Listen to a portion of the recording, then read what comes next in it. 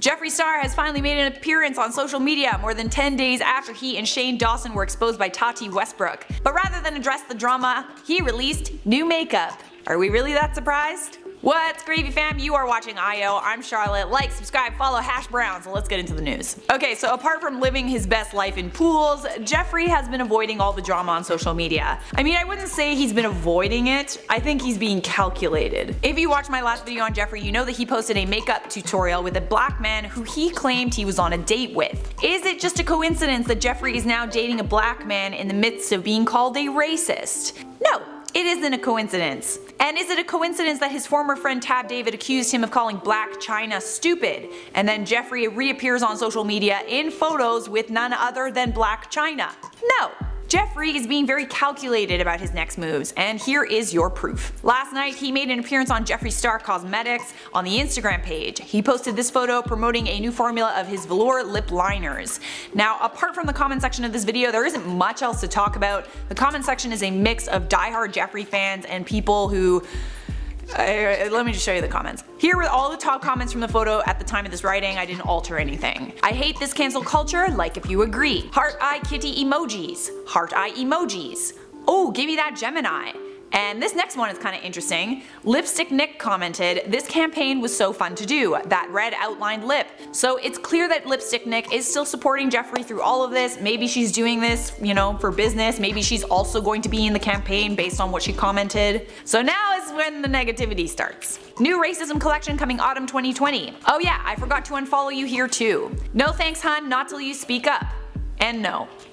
You get the idea. I mean, there's genuinely a lot more, but I'm not gonna, you guys can go and read them for yourselves. I'm gonna get a bit salty if I keep reading, so let's just focus on why Jeffree is staying silent.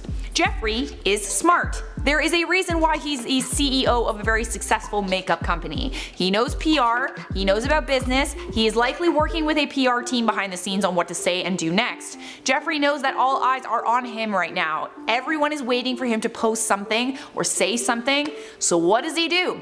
He uses the publicity to announce a new product. Granted, if you know about the makeup world, you know that launches are planned months in advance. Like other launches, this launch was probably planned for a date and was maybe even pushed back by a few days, especially considering everything going on. But most business people know that putting out a press release is vital in times of controversy, especially when a brand is being targeted. Why do you think so many businesses spoke out during Black Lives Matter? Because there's money at stake and you have to appease consumers. So guys, I want to hear from Jeffree Star fans specifically. Do you think he should make a statement addressing everything? Or do you think it's better to stay silent? Let me know down in the comments. For now, I'm gonna quickly wrap this one up with some comment features from my video. Jeffree Star is completely unbothered. Amani said, "I think he's just pretending everything is fine when it's not." So here's the tea. Honestly, there are likely millions of people who aren't aware of Jeffree's indiscretions or the drama that's going on YouTube.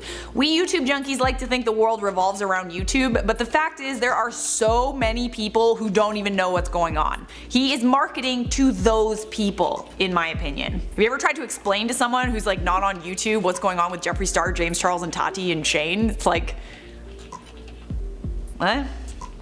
I don't care. Like, they don't care. They don't give a Hannah Gravinsky said, "I just realized that Charlotte goes left, right, left, right, left, right." Yes, we do actually have a new teleprompter at the studio. It's much bigger than the old one, so my eye line shifts a lot more because there's more space to read. Yeah, not much I can do about that, sorry. Bookish Raider said, "I'm completely done with the drama. At the same time, I never had a comment shout out. Well, allow me to oblige."